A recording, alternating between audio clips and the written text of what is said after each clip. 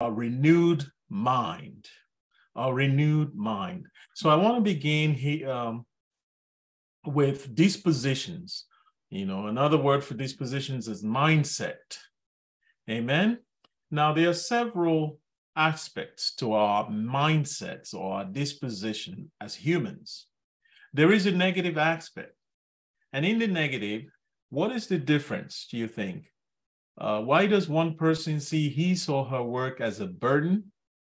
And when you ask him or her to do something, they moan and they groan about how much they already are obligated to do. And then on the positive aspect of disposition, the other person sees all the requests as joy. They not only agree to do what is asked of them, but they do it well, they do it quickly, and they even do more than what is asked. So mindset and disposition is what we're talking about today in the renewed mind. There are negative aspects to it, there are positive aspects to it, and then there is a vision of the world, which we call outlook. See, optimism versus pessimism. See, the glass to some people is always half full, which is hopeful and optimistic. But on the other hand, the glass is half empty, because if you're a pessimist, what you see is the void, and I'd like to compare these two viewpoints and two visions of life to Voltaire's Candide. Voltaire is a French writer of the 18th century and has created this character named Candide, to whom everything that happened in her life was for the better, regardless of whether it was tragic, painful, no matter the adversity. She just had this bubbling, positive, disposition that everything that happened was for infinitely the better. Contrast that with what we call the Murphy's Law. Murphy's Law. In Murphy's Law, everything that can go wrong shall go wrong. That's another disposition. So technically, we're talking about a mindset where people are either really optimistic and hopeful and glasses half full, or a disposition where everything that could go wrong will go wrong, and they're negative and they're pessimist, and they're, those are the two dimensional outlooks of mindsets. But there is a solution, and the Bible proffers a solution, and it says what makes the difference between these different viewpoints, whether you're an optimist or a pessimist, whether you are hopeful, or a fatalist, or resigned that everything that could go wrong will go wrong. The difference, the Bible's answer is a renewed mind. A renewed mind is the solution to this variation and the variables in dispositions. See, Paul tells us in our anchor scripture today, Romans chapter 12, in verse 2, he says, do not be conformed to this world, but be transformed by the renewing of your mind, that you may prove what is that good and acceptable and perfect will of God. You see, so I want to delve a little deeper into this solution for the remainder of this message, because we can deal with the negative aspect of our mindset and the positive aspect. And we can be either caught up in one negative outlook or positive outlook, but the solution to dealing with these variations is to have our minds renewed constantly. Amen? Let us go further now and look at the renewal process. How is our mind renewed? See, renewal signifies calibration, recalibration. Some people, are described as dead set in their ways, meaning they can't change. They have a way of being that they're comfortable with, and they would rather not, have anyone encroach. They're incapable of making changes. But in the opposite calibration of that is the rebirth. See, every believer is born again. And when we are born again, something happens to our mindset, and it begins to change. And we begin not only to think of ourselves as individuals, but we also think of ourselves as part of the body. Our hearts become more pliable. And for the opposite of that is adamant. It's a heart that is unrepentant, as hard as stone. Amen. Now let's look at the scripture verse in Romans chapter 12, verses 3 through 5. The Apostle Paul writes, "For I say, through the grace given to me, to everyone among you, not to think of himself or herself more highly than he or she ought to think, but to think soberly, as God has dealt each one a measure of faith." See, in the renewing of our mind, we have to recalibrate and think of ourselves, not highly, but think of God having dealt to each one of us a measure of faith. According to that measure, think of yourself. For as we have many members in one body, this is where the individual versus corporate comes in, but all members do not have the same functions. See, your hand does not have the same function as your legs. Now, there are some acrobats who can walk on their hands, but it isn't really meant for that. So the cross-functionality of the different parts of the body is important in recalibrating our mindset. We don't all function the same. Every part, every body part has a specific function, but we all work together. Verse 5. So being many are one body in Christ and individually members of one another. So to be in sync, to be corporate, to be a corporate entity, we can't have our legs going in a different direction than the rest of our body. Similarly, we can't have our mind or our head thinking in a different direction than the rest of the body. So everything has to work together. Everything has to be synchronized, and that is the job of the mind that speaks to the soulish realm. Amen? So as we continue looking at this subject of a renewed mind, I want us to look at the soul. Amen? The soul. The soul is at the heart of everything. The soulish realm. You see, in the book of Genesis, chapter 2, verse 7, I'm reading from the New Living Translation. "Then the Lord formed man from the dust of the ground. He breathed the breath of life into the man's nostrils, and the man became a living person." Now, some of your versions will say he became a living soul. It is that God, the breath of God, the Spirit of God, that infused life into the body that was made from clay, from the dust of the earth. See, so the Lord breathed into a body of clay the spirit of life. And the scripture says man became a living soul. Now, so if we were to break this down, the nature of man is triune, just like God. Remember, God made man in his own image. We have a triune God, Father, Son, and the Holy Spirit. And man made in his image is also triune or tripartite. See, the highest part of his nature is the inbreathed spirit that he received from God. The lowest part of his nature is the dust or clay that came from the ground.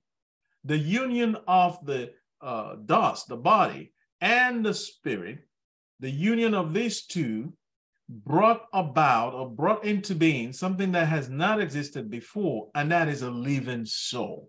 So man consists of the spirit, soul, and body. And God's purpose was that man should relate to God directly through his spirit, through his spirit. But we lost that. And I want to talk about how we lost that. Amen. We lost that because of the fall of man. You see, the adversary of our souls, Satan, the devil, has a grift. And that grift, that ruse, was concocted at the very beginning of the book of Genesis. See, God gave instructions in Genesis chapter 2, verse 17. He says, "You can eat of every tree in this garden, but of the tree of the knowledge of good and evil, you shall not eat of it. For in the day that you eat thereof, you shall surely die." That is the word of God. But in Genesis chapter 3, verse 1 through 4, the serpent, the devil, was more cunning than any beast of the field which the Lord had made.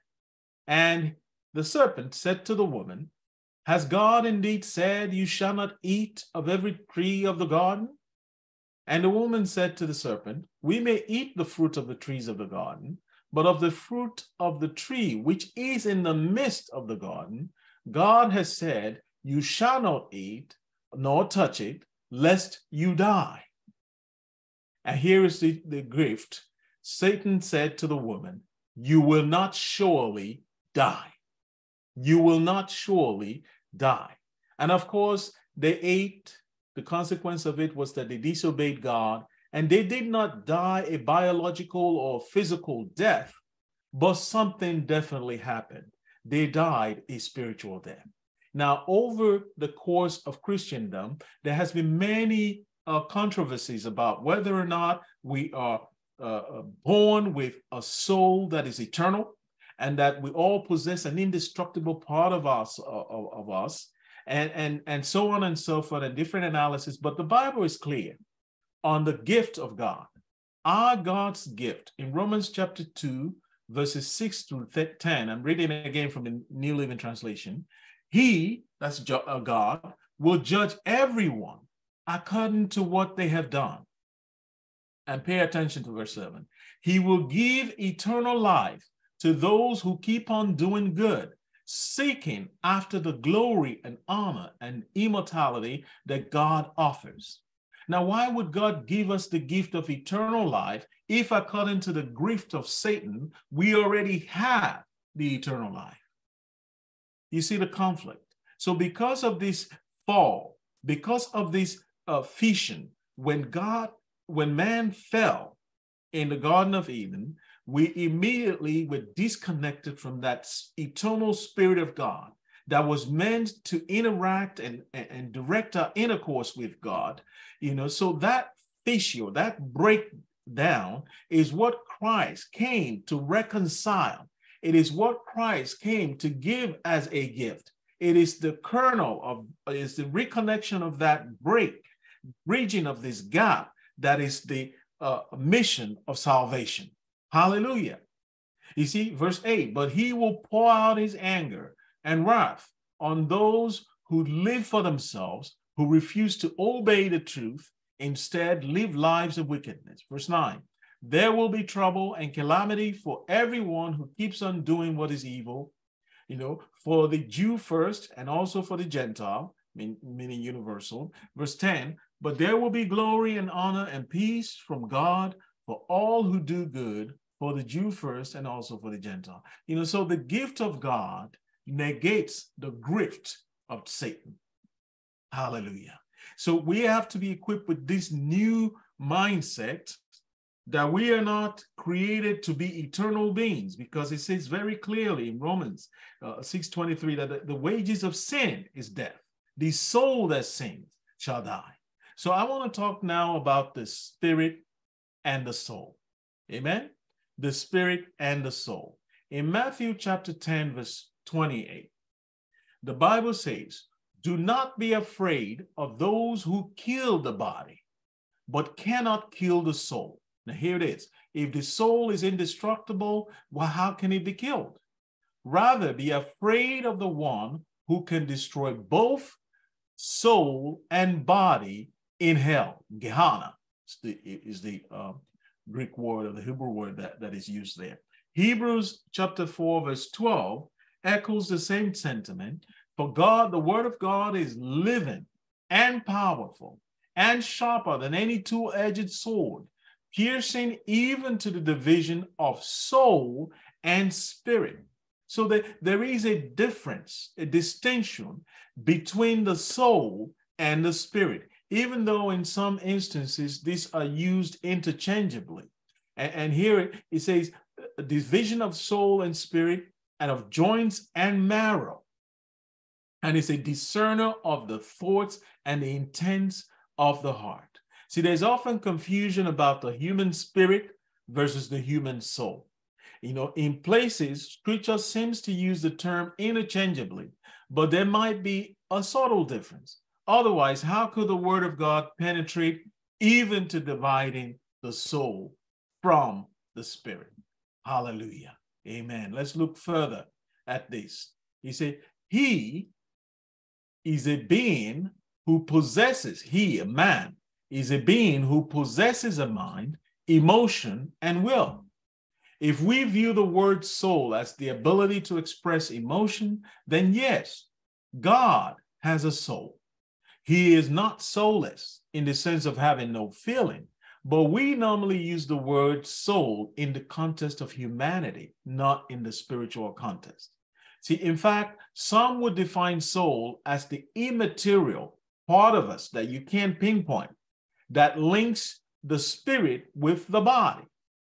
The Father is not human, he is spirit, the Bible tells us, and those who worship him must worship him in spirit and in truth, John 4:24. The Holy Spirit is also immaterial. He's not visible, it's not tangible, you can't touch him. The Son has a human body and a human soul and spirit because he's a true human being. The God-man who makes intercession for us speaks to the intimacy, the melding, the oneness that exists between us and the spirit realm. In 1 Corinthians chapter 6, verses 16 and 17, the Apostle Paul writes to the church at Corinth saying, "Or do you not know that he who is joined to a harlot is one body with her? For the two," he says, "shall become one flesh. But he who is joined to the Lord is one spirit with him." So clearly, in order to be directed, to be spirit-led, we have to be joined. And that is where the indwelling, the baptism of the Holy Spirit and the life of a believer, the indwelling Spirit of God is our path to victory. It is this indwelling Spirit that directs us, that teaches us, brings things to our remembrance, brings renewals to our mindset, brings renewal and rebirth to our soul. It is the indwelling Spirit of God that recalibrates our mind. It is he that sets us on a course of victory in the life that we have chosen now to live in the Lord. Hallelujah. The spirit and the soul. Now let us wrap this up by talking about this renewed mind. What are the marks, if you will, what are the hallmarks of a renewed mind?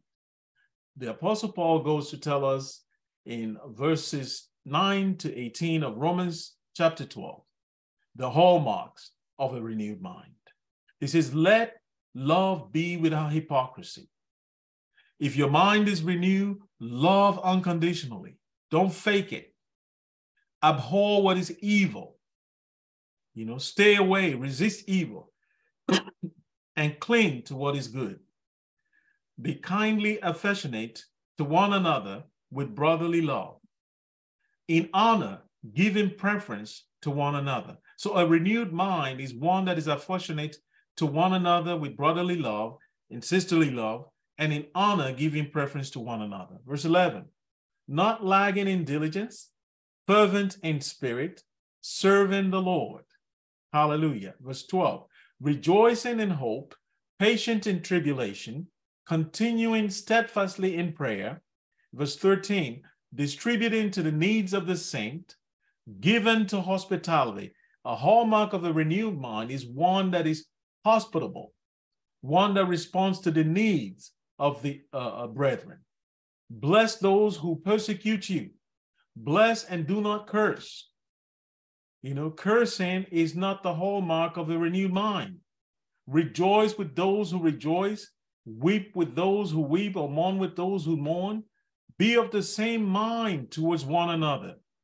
And here it is, do not set your mind on high things, but associate yourself with the humble. Do not be wise in your own opinion. 17, repay no evil for evil. Have regard for good things in the sight of all men. And lastly, if it is possible, as much as lie or depend on you, live peaceably with all men and all women and all of God's creatures. So this renewed mind speaks to a submission to the authority of Christ through the Holy Spirit. A mind that is renewed is a mind that is totally submitted to the Holy Spirit of God, and the Holy Spirit directs your affairs, directs your judgment, directs your actions, directs everything that you do, and brings you in alignment with the Spirit of the Almighty God, so that his perfect will for your life is manifested in your actions. So that is the renewed mind, the soul strategy, the one that the Holy Spirit directs in our lives. Now, I want to give you an opportunity today. If you have not made Jesus the Lord and personal Savior of your life, a renewed mind is not ascribed to you. So I want you to partake of this renewal. And the first step towards doing this, the Bible tells us in Romans 10:9 of Living Bible, for if you tell others with your own mouth that Jesus is your Lord and believe in your own heart that God has raised him from the dead, you shall be saved. So friends, I want you to pray with me. Say a prayer, believe it sincerely in your heart. Call this the sinner's prayer. It doesn't matter if you're doing this right now simultaneously during this broadcast, or if you're doing this at a later date, listening to the sound of my voice. All that is necessary, the promise endures. All that is necessary for this to work in your life is for you to sincerely believe it and to genuinely repent. Let us pray. Dear Lord Jesus, I know that I am a sinner. I ask for your forgiveness. I believe you died for my sins and rose from the dead. I turn from my sins and I invite you to come into my heart and life today. I want to trust and follow you as my Lord and Savior. Amen and amen. Now, friend, if you just said that prayer for the first time, welcome to the kingdom of God. You are now a bona fide child of God, and you're walking in his grace. Your bequest of renewed mind is imminent. The baptism of the Holy Spirit is available to you, and don't let the enemy, the adversary of our souls, deceive you. This is why I want to leave you with 3 quick instructions of what you must do to stay in this state. 3 things you must do. Number 1, talk to God every day. We call that prayer. Now you say, Dr. Ben, what do I say to God? You talk to God about everything that you care about, every need that you have, every concern, every pain or ache. God wants you to talk to him. So you talk to God as your Abba Father. We have a father-child relationship, and read the Bible. Number 2, read the Bible every day. God talks to you through his word. You say, how? You will read a familiar verse of scripture, and the Holy Spirit who indwells you will begin to reveal words to you of wisdom, revelation knowledge, and you will begin to sort out different challenges that you have, and he will even speak through you to resolve challenges of people in your circuit, in your community, in your neighborhood, at your job. Number 3, join a Bible-believing church, and you will grow and mature into the purpose of God's calling in your life. You have a standing invitation to join us here at Grace Gate Church every Sunday. We bless God for your life. We thank God because the bequest of the renewed mind is for you. The renewed mind is how we overcome these dispositional variables of negative mindset and positive mindset, of pessimism and optimism, and of falling between these dispositions of one time sad, one time happy. The renewed mind does not conform to this world, but it overcomes it through the power of the Holy Spirit in our lives. Now let us pray. I pray that the Lord Almighty God